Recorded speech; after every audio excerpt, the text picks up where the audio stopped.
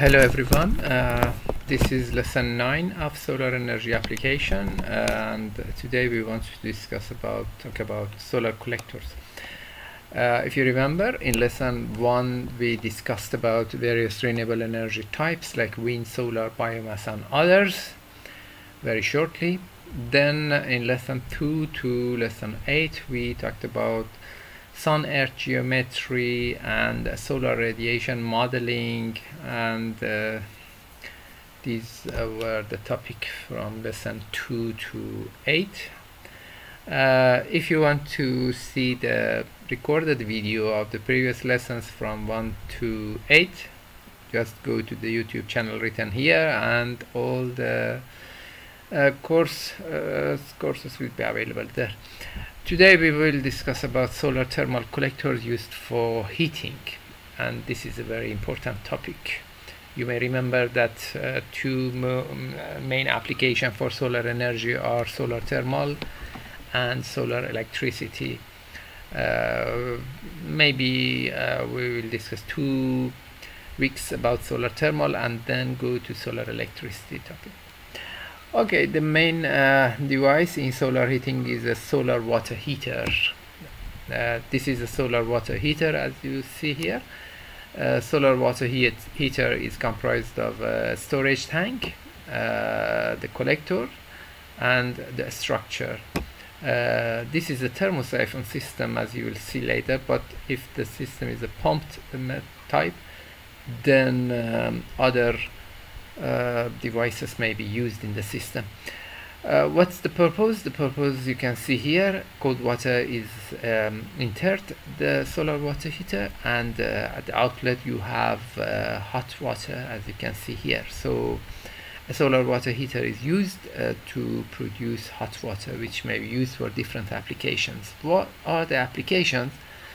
There are a lot of applications actually for solar heat in general, either solar water heating or solar air heating or others. As an example, you can see here some of them. For example, water heating in rural areas, in villages for example, either as a public bath or for the homes. Water heating in cities, and swimming pool water heating, which is a very common application in many countries. Combi system, which means space heating plus service water heating, because you know that we have 3 main applications for heat in a building. The first is cooking, the second is service water heating, and the third is space heating. District heating is another application. District heating means that you are heating, for example, a large community, a large quantity of buildings, either a small city or something like this, from a central heating station.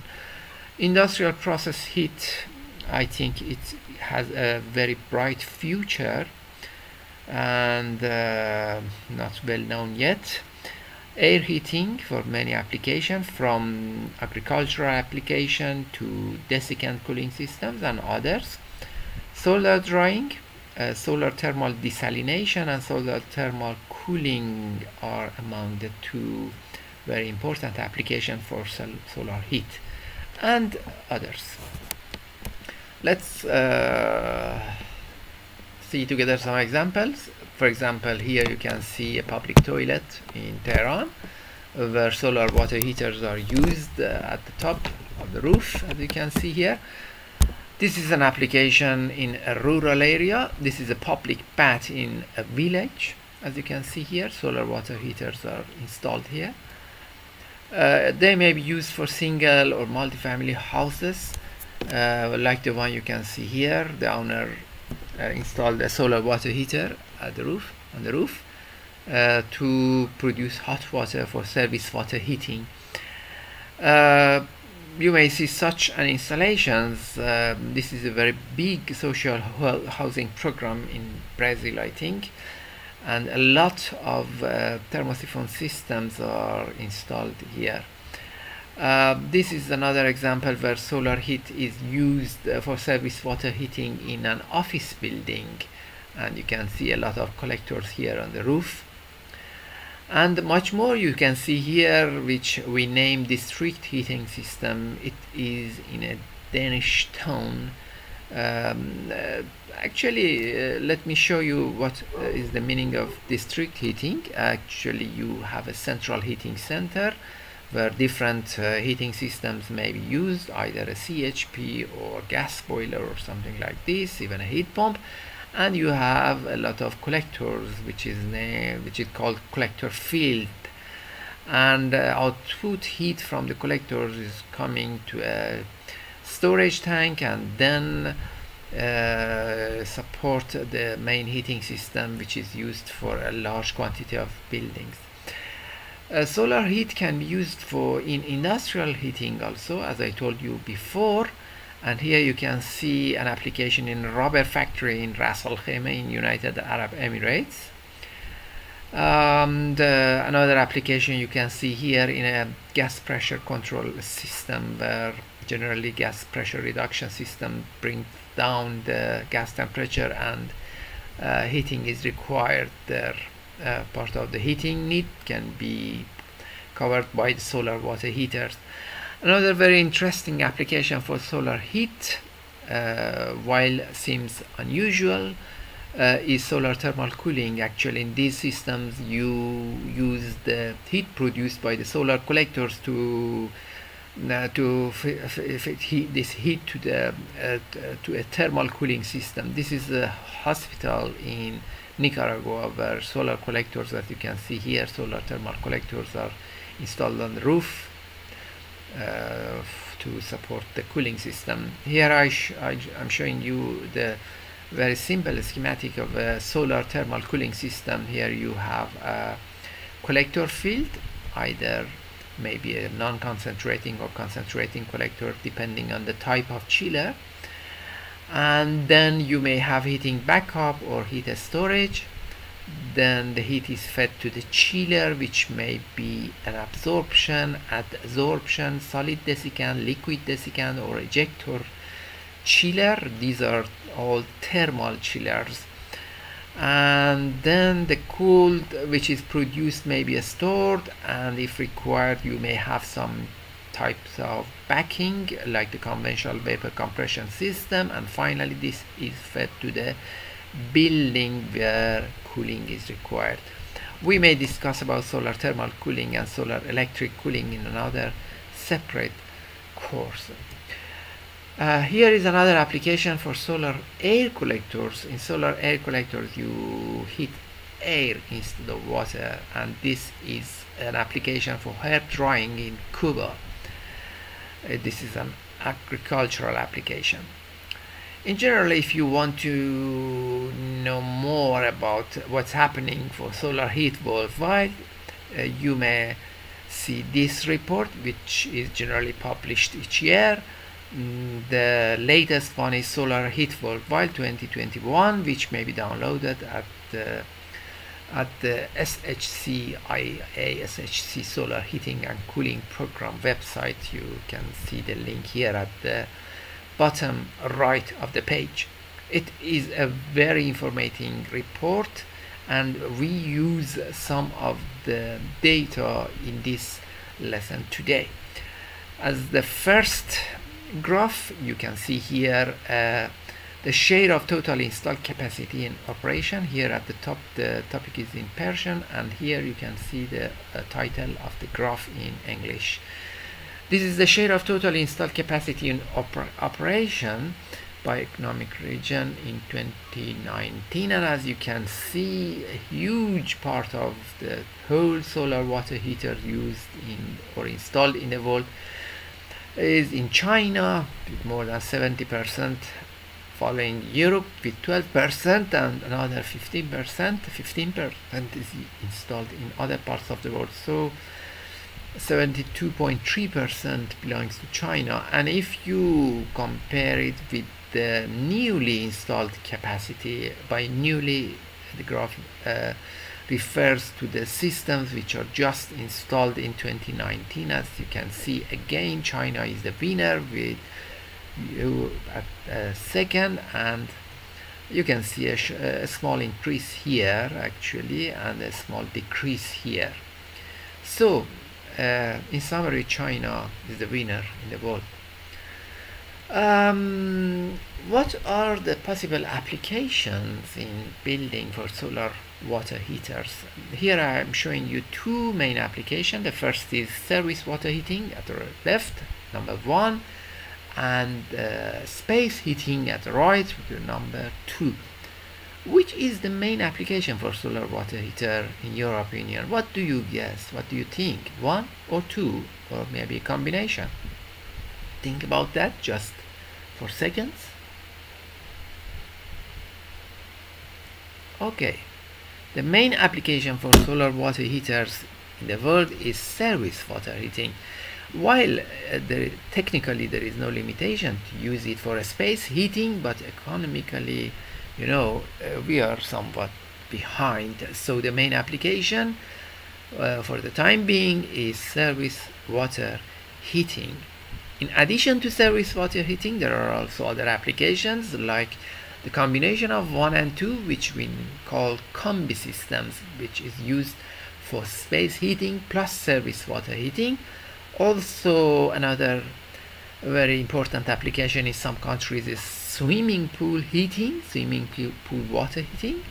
And finally, altogether, by altogether I mean an application where solar water heater is used for service water heating, for space heating, and for swimming pool water heating. But again, as you can see here, we conclude that the main application is in domestic heat water or service water heating, as we call it. Here you can see the distribution of solar thermal system by application for the newly installed water collector capacity in 2019. And as you can see, for the average of the world, 33% is for domestic hot water systems for single family home, and 57% for the same but in large domestic hot water systems. So adding these together, you can see that 90%, 90, is for domestic hot water.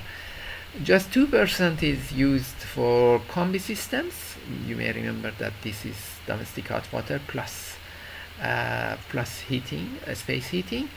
3% for other applications like solar district heating, solar process heat, and solar cooling. And as you can see, the share, except in Europe, which is 13%, is quite low in average for the world. And actually in some countries you can see that the share is 0. And finally you have 5.5% share for the swimming pool heating. And again, you can see that this comes from some countries like US, Australia, Netherlands, and others, where swimming pool is also used. In general, you can see that there's a quite different distribution among the application in different countries, and it is very interesting. But in summary, again, I can say that the main application for solar water heaters is service or domestic water heating. Okay, let's have a review on the methods which we can classify solar water heaters. Actually, what are the classifications of solar water heaters? I classify solar water heaters in 4 categories based on type of collector, based on type of flow circulation between collector and tank, based on type of contact between heating and heated fluid, and based on heating backup. In my opinion, these are the main categories or classification for solar water heatings. And let's start by collector type.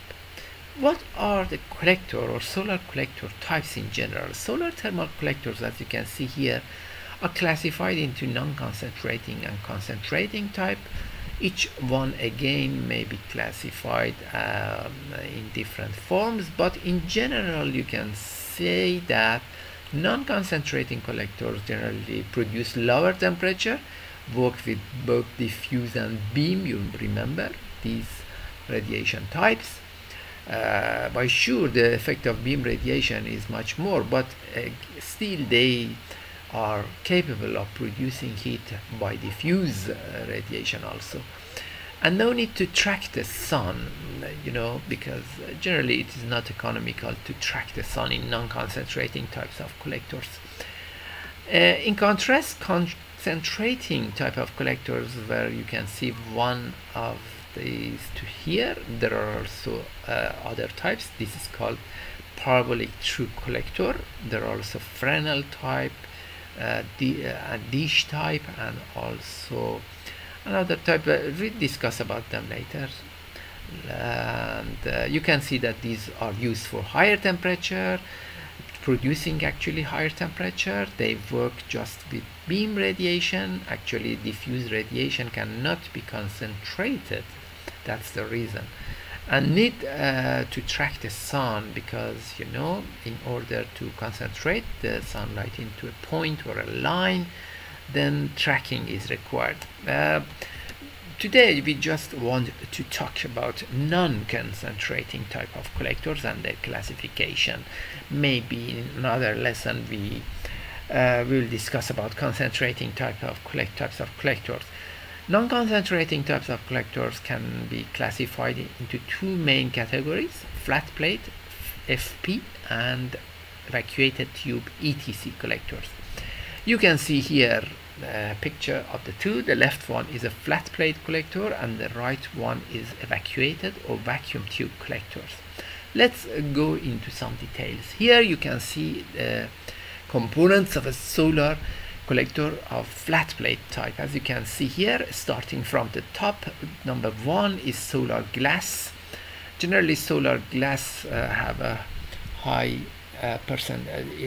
actually lets high percentage of light to pass through it.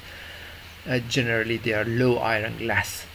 Then number two is a copper or aluminium absorber plate with selective or non-selective coating. A selective coating is a coating with high absorptivity and low emissivity. You know, if you have, for example, a dark colored surface, it has a high absorptivity, but the emissivity is also high. By coating the surface with a selective coating, then while you have a high absorptivity, still you have low emissivity of the surface. Between the glass and the absorber plate there is an air space, generally maybe 3-4 centimeter. Then number three are the pipes. Here you have a Minder design. I'll show you what does it mean. And the pipes are generally welded to the absorber plate by ultrasonic or laser welding. Then you have number four, which is a profile frame, and finally insulation at the back. Here you can see it in another form, starting from the top: solar glass, absorber plate, pipes which are welded to the absorber plate, the profile frame, and the insulation. Here you can see a part of the data sheet for a solar collector, and as you can see, for example, it says that it's a selective collector. The type is MS. Cover thickness, which is glass, is 30 millimeter in thickness. Absorber tubes are copper. The absorber material itself is aluminium. The coating is a selective coating, and the pipe tubes and absorbers are connected by laser welding. As I told you, there is another type of welding which is named ultrasonic welding also. Frame material and limitation, and so on. We'll discuss about, we'll go into the details of data sheets in next lesson also. Here you can see the difference between serpentine layout and harp layout. In the left, at the left, you can see the serpentine or Mindel layout, where there is just one pipe, and they are in series, as you can see. Generally, the pressure loss is higher, but manufacturing is much easier, and material used is also easier, so the price will be less. Here at the right you can see the harp layout, where there is a collector here, or header, and the header at the top, and there are tubes in between. As you can see, the water enters here at the bottom and then goes up when heated, and finally exits here at the top right. So these are the two main layouts which are used in solar thermal collectors of the flat plate type. And here you can see how it works in a very simple form. This is a thermosiphon solar water heater. We'll discuss about thermosiphon later, but just not to wait you more, in thermosiphon solar water heaters, the tank is at the top and the collector is at the bottom, and the circulation of water between the tank and the collector is just by a natural circulation by gravity and a density difference because of the temperature, and there is no pump between the tank and the collectors. Here, as you can see, the cold water comes here. This is the cold water pipe from tank to the collector. To the bottom of the collector there may be one or two or more collectors. Here it is not shown, but the two collectors are connected here and here at the top. So the water comes here, will be distributed through the tubes here, and finally by this side it goes to the hot water, goes to the tank again. And the circulation, as I told you, is a natural circulation. If the tank is a minimum height above the collector, because in this system the storage tank should be above the collector in order for the natural circulation to happen. Otherwise there will be no natural circulation. For example, if you put the tank here at the side or at the in the bottom, lower height than the collector. And what about evacuated tube solar collectors? The story is somewhat more complex here. There are some types of vacuum tube collectors, at least 4 main types shown here. From the left, all glass Sydney or Dewar type, where there is nothing in the tube, the heat pipe model, the U-pipe model, and the direct flow model. There are some other variants also, but these 4 types are the main types of evacuated tube solar water heaters. How an evacuated tube solar collector works? As you can see here, vacuum tube solar collector is comprised of a glass tube where there are 2 tubes, outer tube, inner tube. The outer tube, as you can see here, is transparent, so the sunlight passes through it and hits the second glass, which is the inner glass tube. The inner glass tube, inner side is uncoated. By inner side I mean inside the tube, and the outer side of the inner tube, is coated with selective coating, and I told you about selective coating before. So let's review. There is an outer tube which is transparent. There is an inner tube which is not transparent, the inner side uncoated while the outer side is coated. So when the light passes through the first outer tube, then it hits to the second tube, which is the inner tube. The light does not pass through it because of the selective coating. It will hit up the inner tube. The space between the 2 tubes is completely vacuumed. This air is sucked out. So by sucking out the air and producing a vacuum between the 2 tubes, the heat loss by conduction and mainly convection will be decreased sharply, like an air pot or thermo flask you have seen, which is used for storing, for example, tea or a cool drink. So this is how an evacuated tube solar collector is working. Let me show you a video. Let's see it together. I took a video and let's see what's here.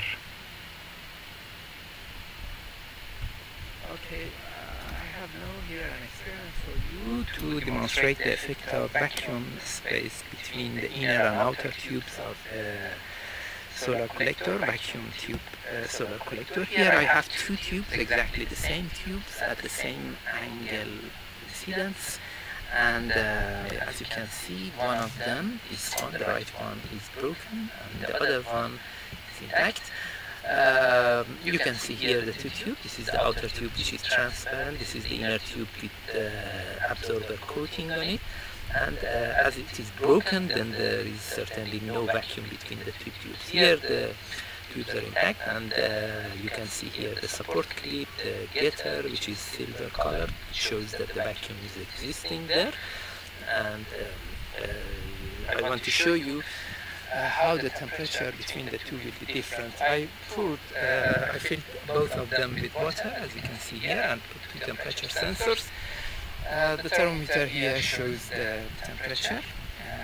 As you can see, the left one, where the tubes are intact, the temperature, water temperature is 81, while for the right one, the temperature is around 64. And if I take the difference, you can see that this battery is low, you can take the difference.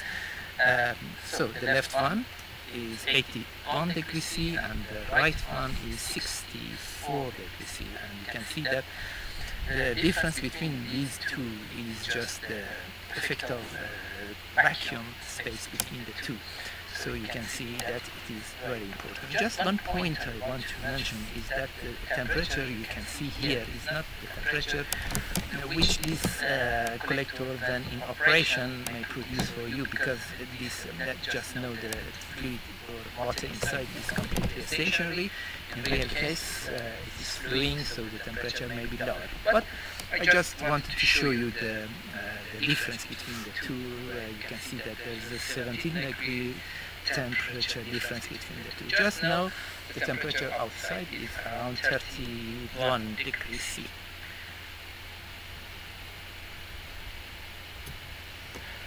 Okay, I hope it was useful.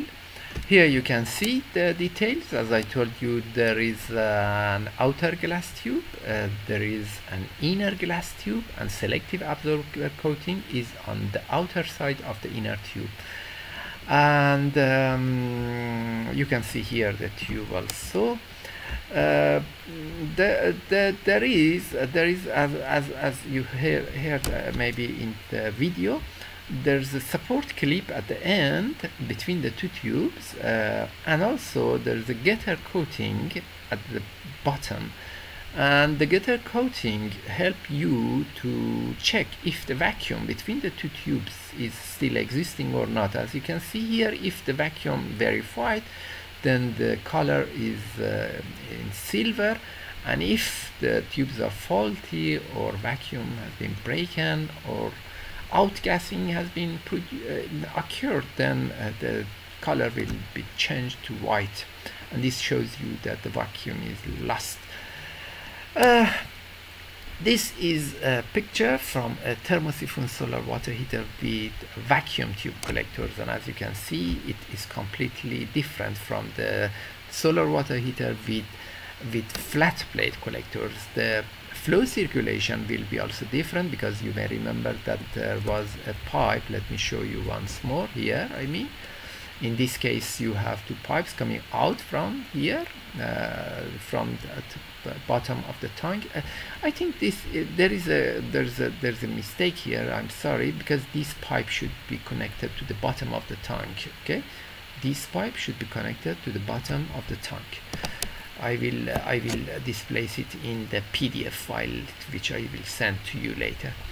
Okay, but in this system you cannot see the pipes. Actually, the water circulates within the tubes, as I will show you later. Here you can see how the tubes are inserted in a vacuum tube solar water heater thermosiphon type, how the tubes are inserted into the tank. There are a lot of holes, as you can see, equal to the number of tubes, and here I showed you the procedure from first to last, for inserting the tubes, generally they are wetted and then they are pushed inside.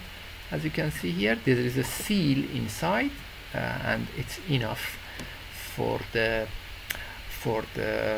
system to be sealed. Still, the pressure inside the tank is not so high, so these are named non-pressurized type of systems. And how they work, it's very interesting. And as you can see here, this is the tube which is inserted into the tank. This is the tank, the storage tank.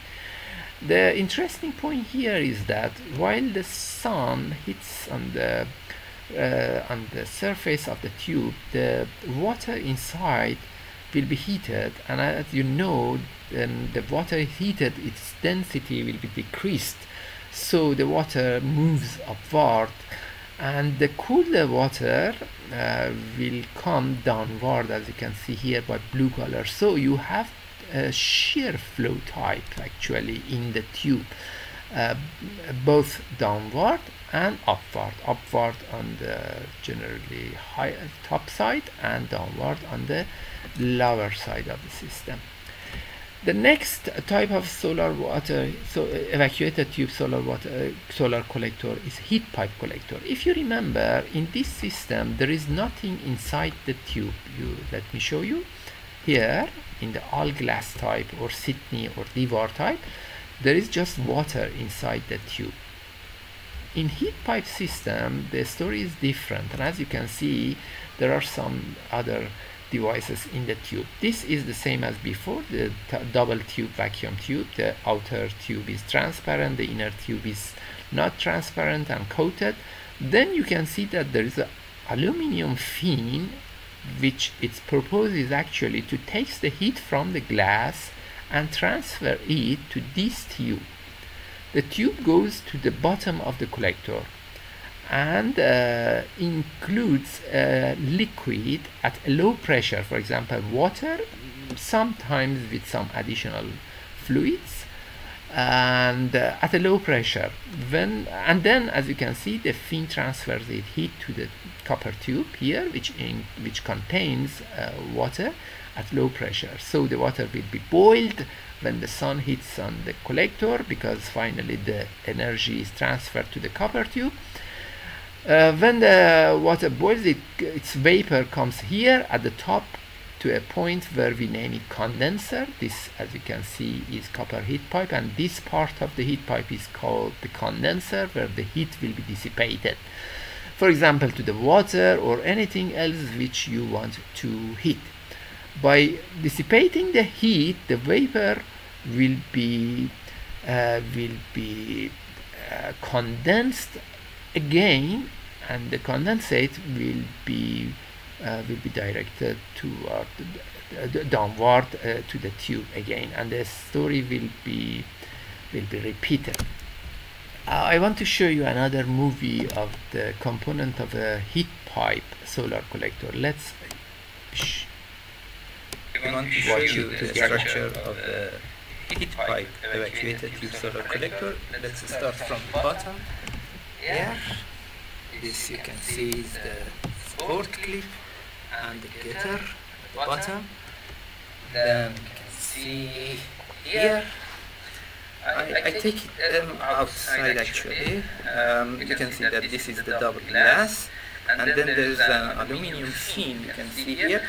Actually, the heat is transferred from the inner tube to the aluminum fin, and from the aluminum fin to the tube you can see here, and finally to the condenser part. There is a small amount of water, maybe some additional fluids, a small amount in the tube, and then the pressure is very low. When the sun hits on the tube, it hits the tube, inner tube, and then the heat will be transferred to the aluminum fin. The aluminum fin to the tube here, the fluid inside will be evaporated, goes to the condenser part and transfers its heat to the fluid which is passing through the outside the condenser part. In real case, it's like something like this. Let me show you. Actually, you have the fin inside like this, and the tube is also inside, so you cannot see the scene from outside, and this is something like this. This is a heat pipe evacuated tube solar collector. The condenser part in a pumped or forced system generally is placed in a manifold, and the water will be passed over it. And in the thermosiphon type, the condenser will be inserted into the tank. The picture will be shown in the slides. Okay, and again let me show you how the temperature, what's the temperature of the condenser part. It is very interesting. I want to show you a simple experiment again for the heat pipe solar collector. As you can see, the temperature outside is around 29. Let me rotate it somewhere. Okay, you may see it better. Okay, 29, and I just want to show you what's the temperature at the condenser part of this device. It is not a correct way of measuring the temperature, because you know, it should be a special type of thermometer, but you can see that it is very hot, really very hot, and the temperature may go even up to 100 degrees C.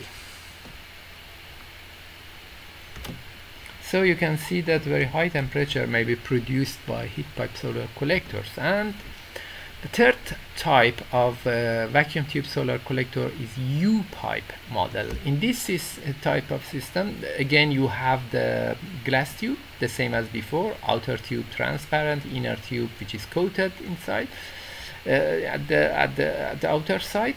Then you have a copper tube, as you can see here, which is like the U, letter U. So we name it U-pipe system. It's a copper pipe. Hot cooled water is entered here, and hot water will be here out. The contact between the glass and the copper tube is generally by a fin, like the previous one. You may remember that this is similar to the fin we had in the previous one, in the heat pipe model. There we had just one pipe in the center, but here you have two pipe where this one is the entering fluid. Here goes to the bottom, a U shape, and then returns here, and a warm water will be out here. This is named U-pipe model, and you can see here the completed form. The water enters here, distribute through the blue lines, go to the bottom, and then warm water will be up and collected in the next header here, the red color, and will be out here. And finally, the last vacuum tube collector model is direct flow model. In direct flow model, again, you have the glass tube as before, and here there is a copper tube. The fluid, the cooled fluid, will be entered here and goes to the bottom, and then will be distributed around the pipe, and will be in contact with the inner tube, which is hot. And when it goes out here, you will have hot water at the outlet. This is a picture from a direct flow model. And just another type of vacuum tube solar collector is a CPC model. In the CPC model, which is concentrated type, you have a reflector here at the back, as you can see, and when this happens, as you can see here also, when the sun shines on the tubes, it also hits the reflector mirror here at the back, and you will have some reflecting light will be which will increase the fluid temperature inside the collector. Generally, these type of collectors, while in some way are concentrating the sunlight, are not in the category of tracking solar collectors, because generally these do not need a tracking system. Okay, in addition to the classification I told you before about the solar collector types, they are also classified based on heating media, which may be liquid, as we discussed before, also the fluid which is heated may be air, like the one you can see here, which have many applications. In cases where you need hot air, you may heat water, and the water may heat the air in a heat exchanger, but it's still possible to heat the air directly. And another very interesting type of collector, we have no time to discuss about that, you may search about it yourself, is a solar collector where fluid inside the collector is a refrigerant, and generally these type of systems are used in solar assisted heat pumps. This is a keyword which you may do search yourself and do your master thesis if you are interested, and it's a very interesting topic.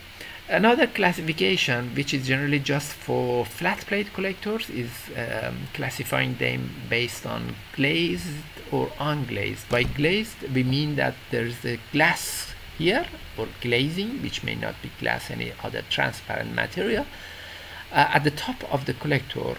Generally, the role of the glass is to prevent heat loss from the hot absorber plate. You may remember that this is the absorber plate, either copper or aluminum, which is welded to the pipe tubes, and the glass here, which is at a 3-4 centimeter from the absorber plate, prevents the heat to escape. And if you do not have this glass, then the system is named, the collector is named unglazed type of collector. Generally, they have more heat loss because there is no glass, but the price is less, and the price per square meter, and these are generally used for low temperature application like swimming pool or any other application which is needed. What's the share of collectors in the world? Here you can see the distribution of total installed capacity in operation in 2019. As you can see, the world average is 68 for vacuum tube collectors, then flat plates which have a share of 25, then unglazed 6.3, and air collector has just 0.2% share. If you have a look at the newly installed on 2019, then you can see that the share is still approximately the same. An interesting comparison you can see here is the comparison with which is installed in Europe. You can see that unlike the world average, here in Europe, flat plate collectors are the winner with 80% of the share, and then evacuated tube collector stands at the second place. The same situation, still a small increase from 80 to 73, but as you can see again, for the newly installed systems, you can see that again flat plate collectors are more common in Europe. Here you can see the top 10 countries of accumulated water capacity. Let's have a review on just first five countries. You can see that China, with a large difference with the second, which is Turkey, stands at the first with most of the collectors which are vacuum tube collectors. Then you have Turkey, most of the collectors are flat plate. Then at the third you have USA, where unglazed collectors are the winner, and Germany, which again flat plate collectors, as I told you before, in Europe, and finally Brazil. So you can see that there is a very big difference between the first and second rank here. This is the capacity of collectors installed, where the unit is megawatt thermal. If you want to convert megawatt thermal into square meters of collectors installed, then you can use this formula approximately. Here you can see this in another form, and this is the distribution of the thermal collectors installed at the end by the end of 2019. Here you can see that the world average dominates by the green color, which is vacuum tube collectors, and it also has the main effect from China, because you may remember that China has the largest share. So if China is using vacuum tube collectors, then the world share will be affected by China, whichever it is. But if you look at the other countries, you can see that there's a discrepancy among the countries, and please read this slide very carefully, look at it very carefully. It has very interesting points, and here you can see the new installed systems also. The trend is the same approximately. So finally, how I can decide to use a flat plate or vacuum tube, when to use flat plate, when to use vacuum tube collectors. The first is price, certainly, check the price, but after price, ambient temperature, solar radiation intensity, and water temperature which you require are the three main parameters which will affect the collector choice. Here you can see it in a very summarized form. If you have low ambient temperature, if you have low solar radiation, and if you require higher water temperature, then you should go to vacuum tube collectors, and if they are in reverse, then maybe flat plate collectors are their choice. Now go to the second classification. The second classification is based on the type of flow circulation between the collector and tank. You may remember that there's a tank, there's a collector. The tank may be put above the collector where there is no need for the pump, and the system is named thermosiphon. And the next is the pumped or forced system. Another name for this system is forced. I forgot to write it, but please remember that pumped or forced systems are the same. In this system there's a pump here. This is the pump between the tank and the collector, and the pump will circulate the water between the two. So there is no need for the tank to be put above the collector, because if you put it below, the pump will circulate the water, and there is no problem about that. Here you can see the appearance of a thermosiphon system. At the left you can see a thermosiphon system with flat plate collector, and at the right you can see a thermosiphon with vacuum tube collectors.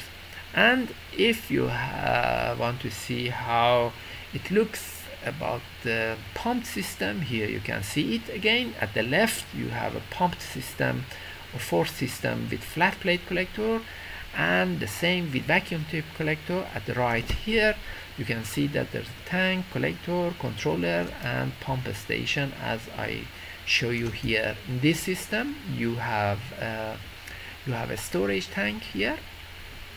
You have collectors which are separate generally. There are connecting pipes which are used to connect the tank to the collectors, and then there's a pump station which I'll show you in a later slide, and controller. What's pump station? Pump station is actually like this. Here you have a flow meter generally. You have the pump inside, two pressure gauges or temperature gauges. As you can see here, these are temperature and this is a pressure gauge. This line is connected to the expansion tank, because you know that in any closed system where the temperature is going up and down, you need an expansion tank to compensate. Then you may have other devices. For example, this is a filling valve which is used to fill the system at the beginning. So this is the pump station which I show you. A third system also, in addition to thermosiphon and pumped or forced system, is integrated collector storage. In this system, the collector, which is the tube here, the large tube you can see here, which acts as the storage system, and the collector are the same. Actually the sun hits the storage tank and will warm it up. This is also another type of system which is not commonly used, but there are also manufacturers for that. If you want to see what's the share of thermosiphon and pumped system in the world, here is the average, and you can see that the world average is dominated by thermosiphon. But interestingly, there is again a large discrepancy from US to Asia, excluding China. Here at the left you can see that most of the systems are thermosiphon, while here at the right you can see that pump system are dominating, and some countries in between. Again, the graph is very interesting, and I ask you kindly to go into the details. And also here you can see the newly installed systems, which the trend is approximately the same. You can see that in average the world share of pump system for the new installed systems in 2019 has been increased from 43 to 65. Okay, again the same question: when to use the pump system, when to use a thermosiphon system. Here I put the advantage and disadvantages of force system. Among the advantages of the force system are they are simpler to use in large systems. There's less heat loss from the tank. Why? Because the tank is not at the roof, and it is placed in a protected area, like for example heating center or something like this. Less load on the roof. Why? Because this, again, the tank storage tank is not at the roof, on the roof. The appearance is better because you don't have the tank, storage tank on the roof, and they are simpler generally to combine with common backup systems. But there are also advantages, and you can guess what they are. The price is higher for the pump system, and as there are more components, then maintenance work will be higher. Okay, coming to the third classification. The third classification of solar water heaters is to classify them based on the type of contact between heating and heated fluids. What are heating and heated fluids? Heating fluids is the fluid passing through the collector, either city water or water plus antifreeze if there is a risk of freezing. So heating fluid is the fluid which is circulating between the collector and the tank, and do not use it generally, may be used in direct systems. And heated fluid is the fluid which you use for washing your hand or others.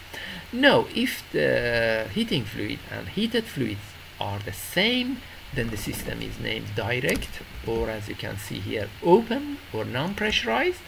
And if the heating fluid and heated fluids are not the same, they are different or are not in direct contact to each other, then you call it indirect or closed or pressurized system. Let's see what it's saying.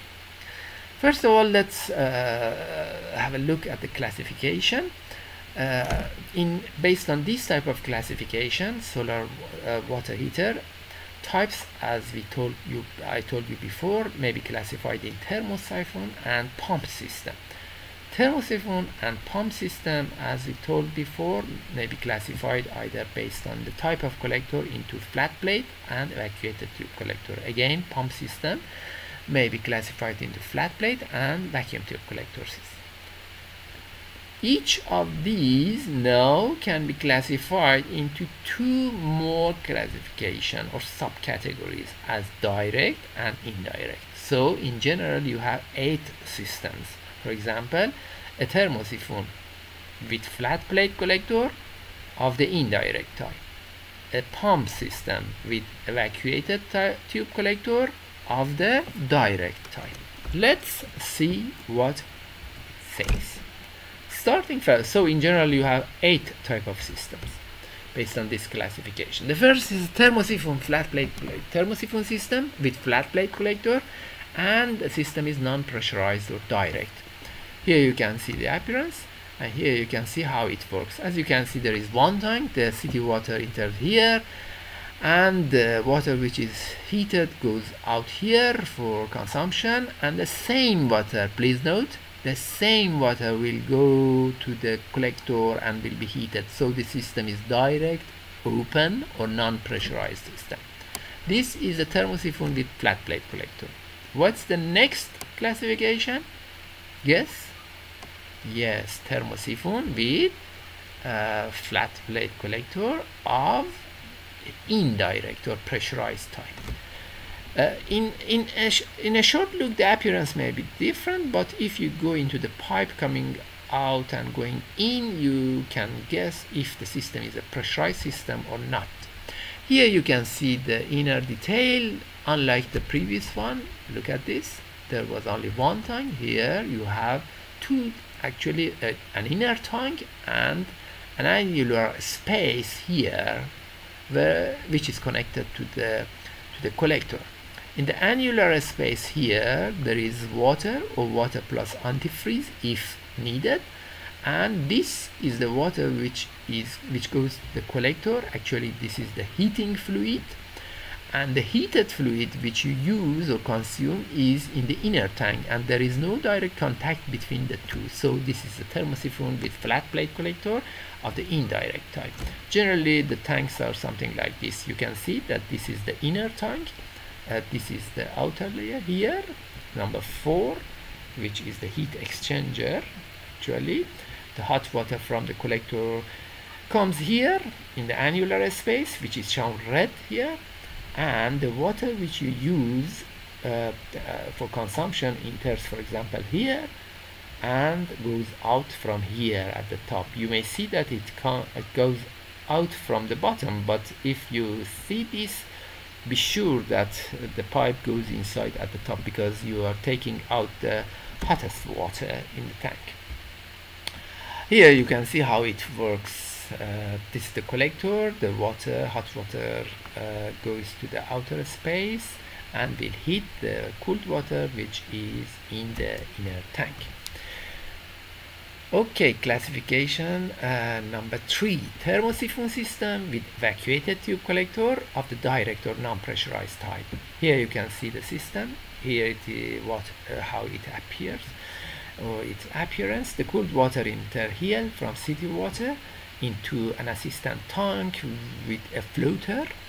The floater will decrease the pressure to the atmospheric pressure. As you can see here, there's an air vent, so the pressure inside the tank is atmospheric, so we name it non-pressurized system. The water which has an atmospheric pressure comes into the tank, and please note the same water will go to the collector tube, and you use the same water which is heated hot water outlet. So this is a thermosiphon system with vacuum tube collector of the DVAR type or hourglass type of the direct method.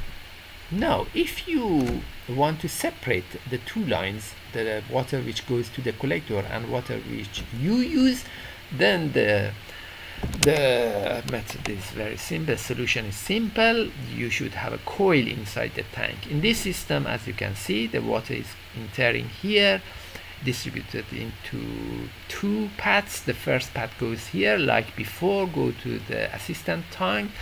A float assisted tank goes to the storage tank and fills the storage tank and also the collector. The water which you are using come here and then to the inside coil. You can see it may be about maybe 20-30 meters length of coil, and then goes out here, the hot water. As you can see, fluid inside the coil is pressurized. Why? Because the pressure is the pressure of city water, while here in the collector and the tank, fluid outside the coil in the tank and the collector tubes is not pressurized. But we name this system pressurized, so you can see that by pressurized or non-pressurized we mean the hot water which is coming out of the system. Next classification is a pumped system with flat plate collector of the direct type. Here, as you may remember, the tank may be placed anywhere, even at a lower height from the collector. The hot water coming out of the collector go to the pump station and then to the tank. And here you can see that if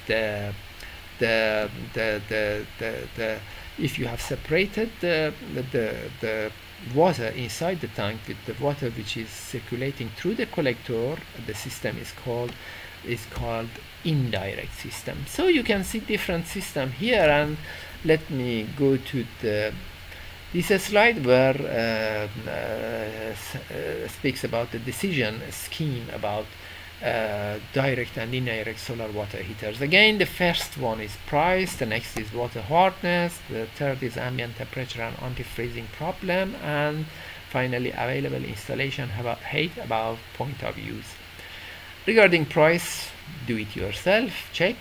Regarding water hardness, if the water hardness is high, then indirect solar water heater is recommended, because because if you use a direct system, then the scale build up in the inner surfaces will be high in this case.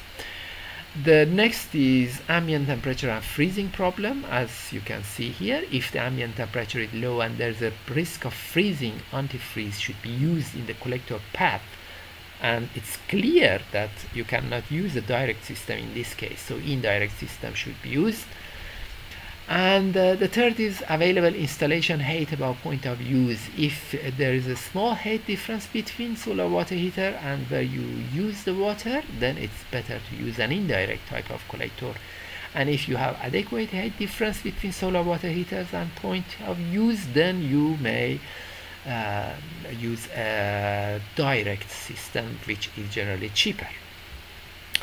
And finally, the last classification is based on type of heating backup system. What do we mean by backup? See here, this is the distribution of heating need in a building, for example, during different months of the year from January to December.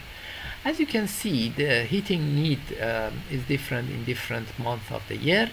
If you use a solar water heater, please note that solar water heater is not generally used to cover all the needs through all the year.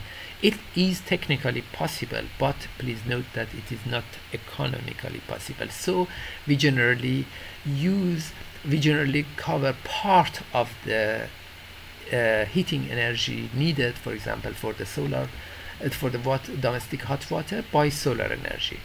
The ratio of the energy which is covered by solar water heater to the total energy which is needed for the system is named solar fraction. So solar fraction, as you can see at the bottom, is the percentage of total heating energy covered by solar. So for example, if you say, for example, in this picture solar fraction is 40%, it does mean that 40% of the heating energy needed is covered by solar. So what's about the remaining 60%? The remaining 60%, which is here, should be covered by a heat backup system. Actually, the solar fraction actually depends on the type and size of the system and also on the climate. For example, here we made a research, for example, for different cities in Iran. These are the name of cities here. The darker color is vacuum tube collector, and the gray one is flat plate collector. And the height of the bars here shows the solar fraction, as you can see here. The green part it's supported by solar system, and the remaining to 100% should be supported by the backup system. So you can see that if we choose the same system for different cities, for example, here Bushehr or Bandar Abbas are among the hot climates in Iran, Tabriz and Janghoi are among the cold climate, Ramsar is cloudy climate of Iran. So you can see that for these cool or cloudy climate, the solar fraction is less, but you may reach to more than 90% for hot climates, for example, in the southern part of Iran. So what are the backup systems? Generally, the common heating systems for the buildings in Iran, at least, are in these three types. There may be a central heating system. Here at the left you can see it. There may be a combination of gas water heater and which is used just for domestic hot water, not for a space heating. And a space heating will be provided by gas heater like this one. This is a very common system in Iran. And then there may be a packaged boiler system. The packaged boiler generally provides both a space heating and service water or domestic water heating. So the type of backup system actually depends on many parameters. The first is type of existing building heating system, either is it central heating, a package system, or gas water heater. The story is different for each one. The next is type of solar water heater. Is it a thermosiphon? Is it a pump system? What is the type of collector? And so on. The third is source of backup heat. Either it is electricity or gas, which are the two most common backup systems.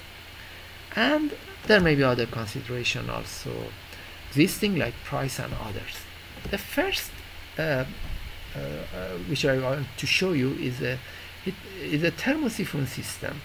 In thermosiphon system, the first and simplest way of backup heat is to insert an electric heater, like the one you can see here or here, generally at one of the ends of the storage tank, which is horizontal, and an electric heater which may have a capacity of between 2 to 4 kilowatt generally, is inserted, and whenever the temperature in the tank is not enough, then the electric heater will be turned on. This is the first and simplest method.